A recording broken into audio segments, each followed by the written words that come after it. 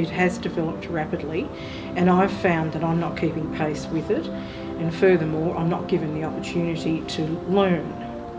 And for myself, I can take back just the information I've gathered about technology, because I'm not exposed to a lot of it at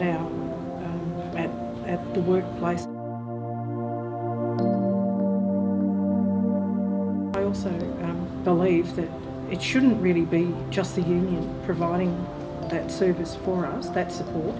It should really come from our employers, the teaching staff. Every time there's a new program to be implemented in a teaching program, a teaching model, the support is there. It's immediate, whereas the support staff just doesn't get that training.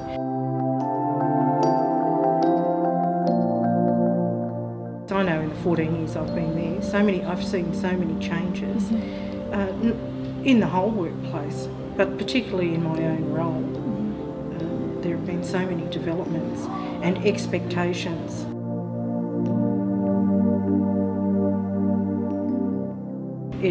It just gave me the self-belief and reaffirmed that I'm not